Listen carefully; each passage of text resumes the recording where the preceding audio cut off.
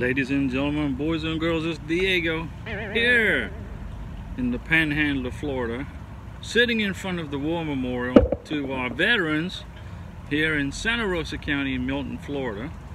And now what's interesting about Milton, Florida, it is older, the town is older than the state of Florida itself. That's how old it is. But this video, ladies and gentlemen, boys and girls, is the 11 steps to a K1 visa. Come on along. Now, most of you know that I'm waiting for my K1 visa to get adjudicated at the service center in California.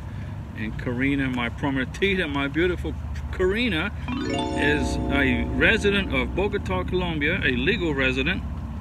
And she is originally from Caracas, Venezuela. So what a big change it will be for her to get to Florida in the United States. But this video is the 11 steps to a K1 visa. There's a lot of people out there that don't know what to do. What's the process? So I'm gonna simplify it for you guys, okay? For you guys who don't know what the basic steps are to get started. So the first thing you're gonna do, Mr. Sponsor, Mr. Petitioner, is you are going to mail a very strong K1 visa package to the lockbox in Dallas, Texas. That is the first thing you're gonna do. Put together a strong K1 visa package. Make sure there's no errors. Make sure you signed the form I-129F. Make sure you included all the photos and you dated the photos. You identified who's in the pictures, where the pictures were taken, etc., etc., etc. That's step one. So step one, mail your K1 visa package to the lockbox in Dallas.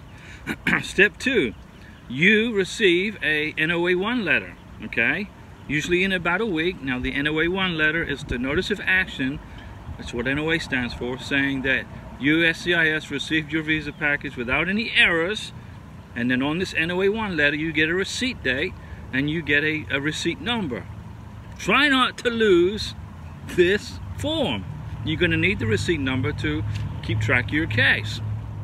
So step number three, ladies and gentlemen, boys and girls, step number three.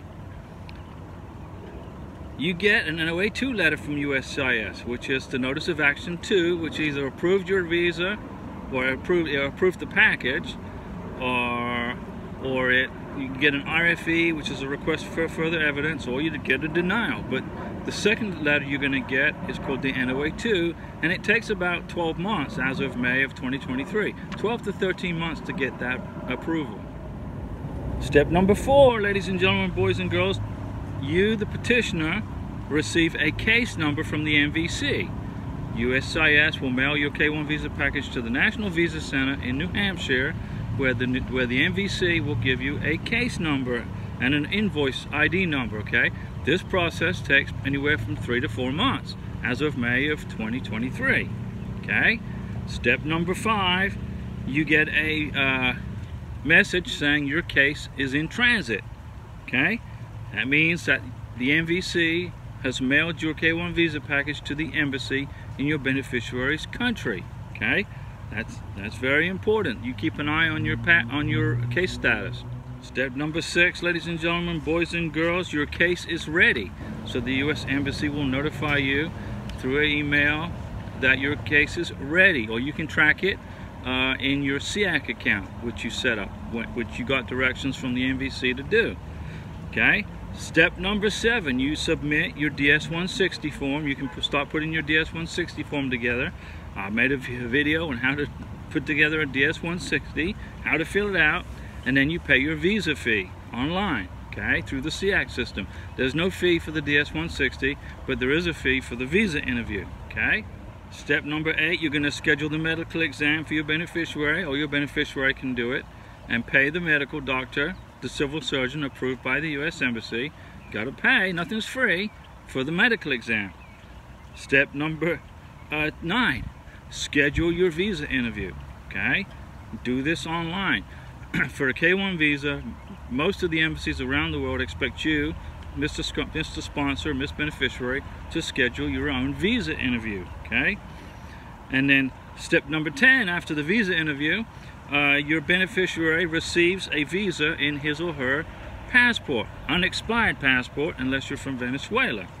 And then step number 10, you schedule your flight to the United States of America, you get on an airplane and join your family in the USA, where you get married within 90 days, not 91 days, 90 days or less, and start your lives. Thanks for watching, ladies and gentlemen, boys and girls.